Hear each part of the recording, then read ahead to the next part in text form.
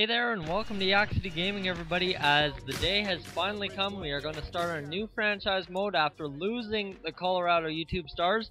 So, as I promised, we are going to use the Operation Sports Forums rosters. And you guys know throughout all my videos, I regularly comment on the Jays games, this and that. So, yeah, we're going with the Toronto Blue Jays. That's almost a no-brainer for a second franchise mode. So, I hope you guys will enjoy this. I know I'm going to actually be very passionate about this. I'll have a lot more to talk about other than just like, oh, did you see how this guy on YouTube did, you know? So we're going to skip the spring, whatever, spring don't matter. That's not the point of the game at this point.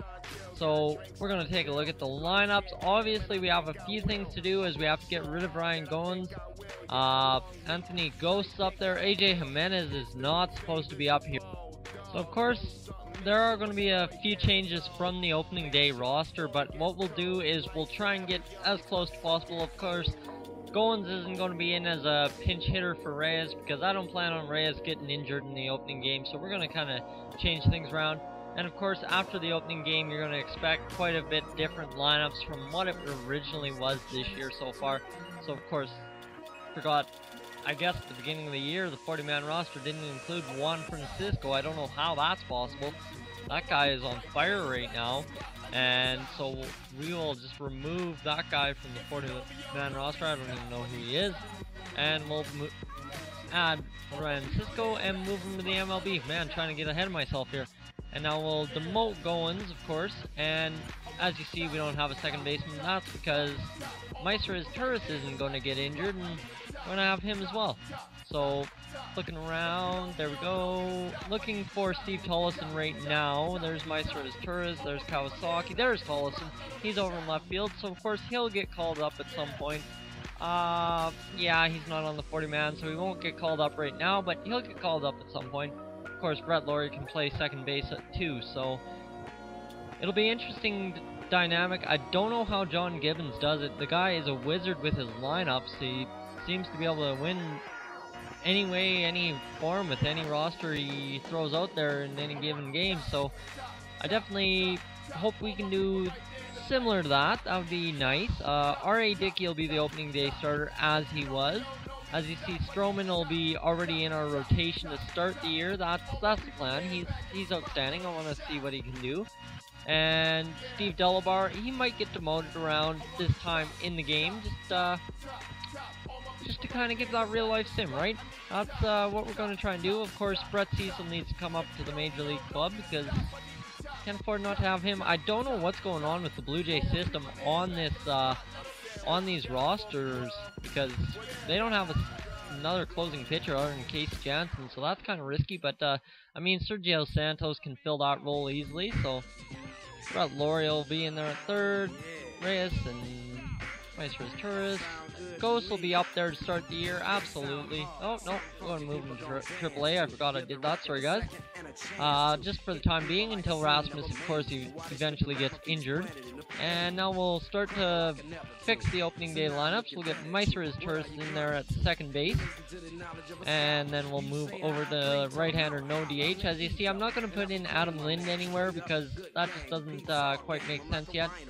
Who are we going to throw in? Who are we missing? We're missing the second baseman, but I can't switch that, so we'll throw in Juan Francisco, even though Eric Kratz would most likely be the best choice there. And I think we're going to go with Kratz.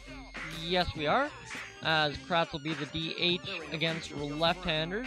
And as you know, Francisco and... Jeez, man, can't talk here today. Francisco and Lind will alternate in against right-handers to start the season. Whoever gets hot will take that third base spot, and Brett Laurie will move over to second, squeezing out Meister Turris. But for right now, we're just going to have that opening day feel to it for opening day 2014 in MLB The Show for this Blue Jays franchise mode. So we'll get through that and just reviewing the lineups here, making the changes. I'd like to definitely... What I'm going to do is I'm going to make sure to brush up on the Blue Jays opening day lineup. I'll make it perfect, as close to perfect as possible, because without Ryan Goins, it's not going to be perfect. But, well, and don't know if Eric Kratz is going to hit a 2-run home run in a 9-2 loss to Tampa Bay, but all is well, right? So we'll get as close as possible here, and that'll pretty much do it for this roster. I know it was a tough 3-1 loss for the Blue Jays tonight against the Yankees. I definitely called that Stroman would have the experience of his life though tonight against the Yankees if he threw 6 innings. I don't know if he did that. I haven't seen that stat, but I know he allowed 3 runs and he gave up anywhere less than 6 hits. I'm not exactly sure. Haven't looked at the full box score. I just saw that there were 3 runs and 6 hits against the Jays tonight, so I'll make sure to brush up on that and comment on that in the video somewhere else, in my next one, of course. As you see here, the show really has the Blue Jays coaches just ranked terribly. Like, the only one is Doug Stapleton, and I'm not even sure if he actually exists, but John Gibbons is just brutal in this one. That is, you know what, maybe a managerial change might be in order here, just to increase those stats right off the bat. I don't know, that's something I'll look forward to into the next episode.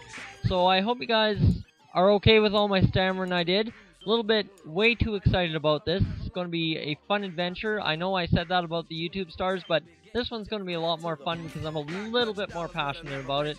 So I'd like to thank you guys for joining us here on Yak-City Gaming.